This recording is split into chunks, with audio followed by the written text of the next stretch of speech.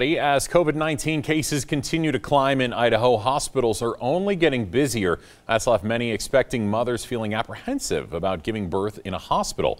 Frankie Catafias is joining us now from home with one mother's story as she copes with the unexpected. Frankie, good morning.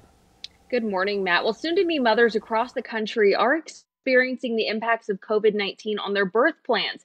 I spoke with one local mother expecting her second child just next month, as well as a local doula who says that giving birth in the middle of a pandemic comes with a unique set of challenges.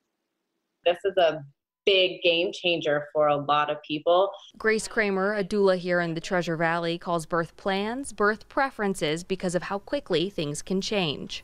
There's quite a bit of uncertainty around what hospitals' policies are looking like right now. Melinda Stafford is set to give birth next month. She was planning to deliver her baby in a hospital with her husband in doula. After learning hospitals are only permitting one guest per laboring mother, she considered delivering at a birth center to have her husband and doula by her side.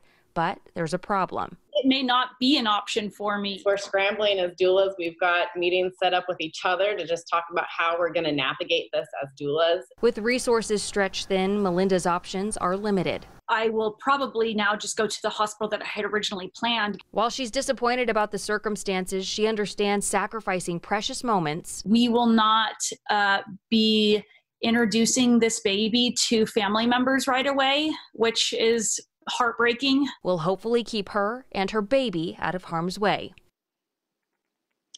And Grace is the doula to Melinda, and she says that she's a member and the president of the Treasure Valley Doulas, and she's encouraging that all expecting mothers who are worried about their birth plans during these uncertain times to reach out on their Facebook page with more questions. We'll have those details on our website, so you can go ahead and reach out if it's a concern to you.